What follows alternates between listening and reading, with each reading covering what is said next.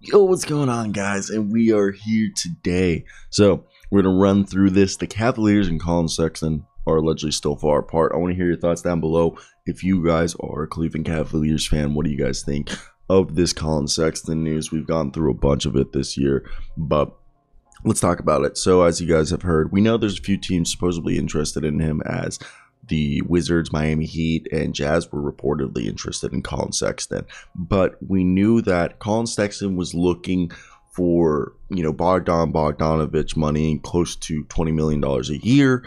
But he was being offered a 3-year, $39 million deal, I believe, somewhere around $13 million.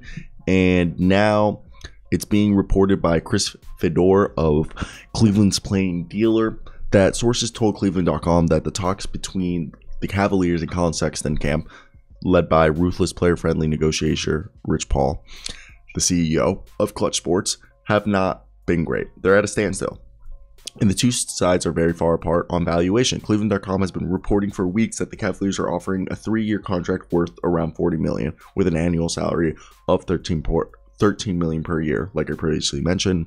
3-year, $39 million deal, but supposedly, Rich Paul, the agent of Colin Sexton, doesn't share the same view, neither does Sexton. And this is contrary of the report that a lot of Cavaliers fans have said that Colin Sexton's fine with the money and Rich Paul isn't. But to them, Sexton is a starting caliber 2-guard who should be paid as such. And they're trying to argue that they're justifying that Colin Sexton should get Jalen Brunson and Anthony Simons money. But the Cavs are looking at this and they're kind of like, hey, you're not even up in the Lonzo Ball, Malcolm Brogdon, Terry Rozier deals. Okay, so right now Sexton camp is open to just taking the qualifying offer, which the deadline for that is October 1st, and the two sides can mutually agree to extend said deadline. Now, we've talked about this for a while now, that we think the best thing for Colin Sexton to do at this point, unless a team can come in and sign and trade for him, which I would not be opposed for a team to come in and sign and trade for him. I think a team like the Dallas Mavericks could very much benefit from bringing in Colin Sexton. But I think at this point, a lot of Cavaliers fans would agree that it's in his best interest to go out there and get himself, to take that qualifying offer and enter free agency next year unrestricted. Okay, they'll have his bird right, so they can match. It can pay him more than anybody else, but with that being said, he can go out there and somebody can pay him and he won't be restricted. So I think that right there would be the best for him in this current situation. It's just, look, I like Colin Sexton. I think he's a great player.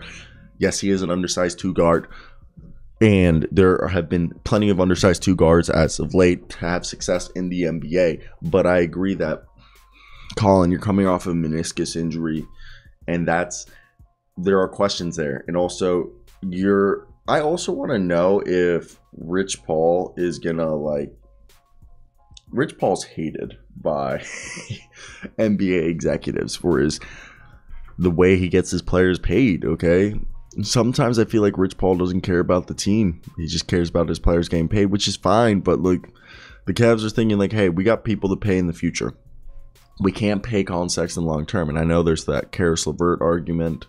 And they also drafted Ochai Agbaji. So I think they they want to bring him back, but they also brought in Raul Neto to back up Ricky Rubio. So they're fine without him. I want to hear you guys' thoughts down below if you guys agree with me on this, or is this just me? But that's basically it from me, guys. I hope you guys do have a great day. Like and subscribe. Go check out my NBA show, link in the description, NFL channel as well.